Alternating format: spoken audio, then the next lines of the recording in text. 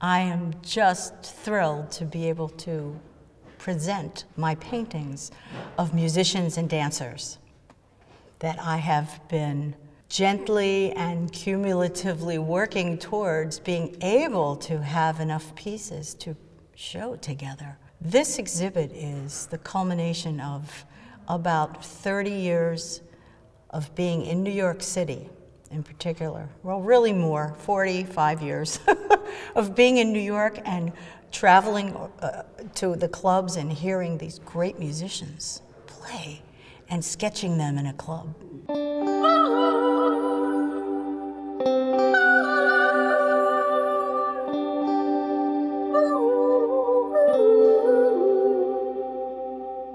So I'm very happy that I've been able to share paintings that I have worked from, sketches that I have done in jazz clubs and concert halls all over the world, really.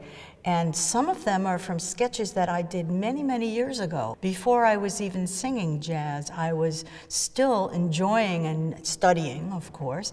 But for instance, Jaco Pastorius, I saw him at the 55 Grand Bar.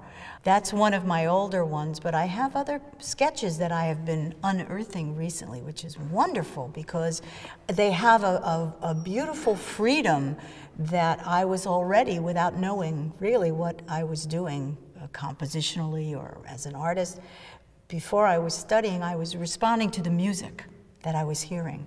And that's the most important thing to me, is that I'm working to expressing a dancer's movement through time and space, and a musician's energy and vibe in expressing their music. So I'm really happy to be able to have so many ideas, and I still have more ideas that I want to work on now. This is a painting that I call The Phases of Paul, and it was commissioned to me by Michael Kelly, the filmmaker, who had been working on a film about the great drummer Paul Motian for 15 years, and Suzanne Hayes, who is the producer of this film. They were getting close to the completion of this long-term project, so they asked me if I would paint something about Paul. And as much as I knew Paul for 30 years, it was still a challenge to figure out what to do. So it's Paul playing in the foreground with his signature brushes, and then there's a picture of a sculpture, which was a drawing that his niece found in the back of one of his notebooks after he passed, so that was made into a sculpture. And then the third part is his spiritual energy, which is still with us so powerfully because he wrote such great music and he recorded so many different styles of music that he's like an encyclopedia for a whole generation, maybe 2 generations of artists. So I'm really excited about this one. So there are things that represent many different times of my life in this exhibit. So it's almost like an autobiography. It's a large piece of my autobiography, and that's really deeply resonant to me as an artist, to be able to express this kind of connection that I have with my subjects. This is a very exciting piece to me because it was a breakthrough of a portrait and painting something that had more of an imagination thrown into the mix. So I call this one Sax Master Joe Lovano Morphing, because he is just an extraordinary musician, as most people well know. And I have been very close with Joe since 1980, was when we first met. And he just never ceases to amaze me. So I started painting this, and I realized that his arm morphed into the bell of his saxophone. And it just kind of blew my mind. And when you allow your imagination to carry you, it really creates things that you couldn't have thought about ahead of time.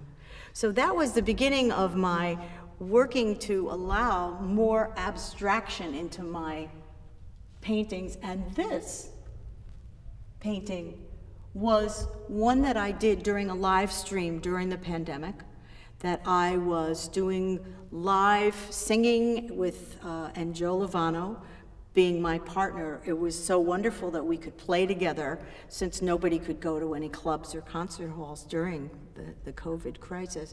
So what we did eventually was I set up a blank canvas behind me, and we would play some music, and we worked into the set that we had planned that Joe would play a solo and I would paint. So this painting miraculously evolved during the course of this live stream with my singing and then playing percussion and painting.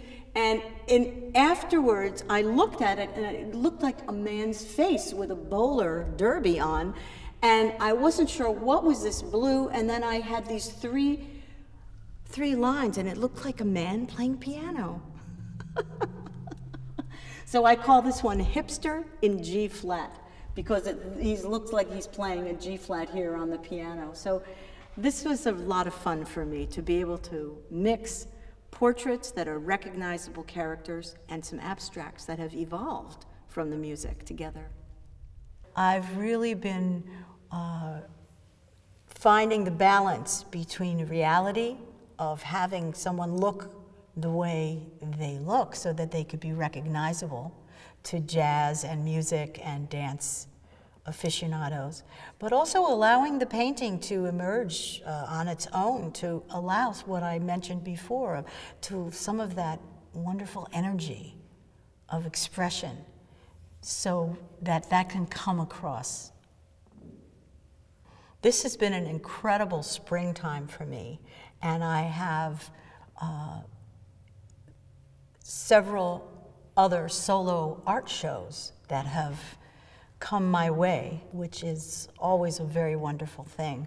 I just recently applied to another art show, interestingly enough, that was called The Art of Jazz.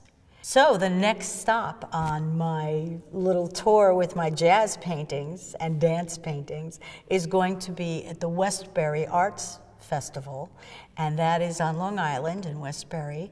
So it's the Westbury Arts, is a group of wonderful people down in Westbury, Long Island. And so the opening of the exhibit is April 1st, which is a Friday, I believe, and it's going to be a panel discussion with all of the artists, and I believe there are 7 or 8 of us that were accepted in the show. So we will all have our paintings already hung in the gallery space, and there will be a panel where we're going to talk about how we feel this connection between music and art, the oral and the visual. And the element of improvisation is totally connected with both of those ways of expressing. So I'm very excited. So I'll be part of that panel discussion on April 1st. And then at the end of the month, throughout the month, every weekend, they have a series of performances by the artists who have been accepted and represented. So it will be a pleasure for me to bring a band down there and to play some of my music and some classic jazz music as well with the art exhibit around us. So to show the element of improvisation and the element of study and swing and energy and rhythm, to really visualize the rhythm and to make it visual to whoever listens.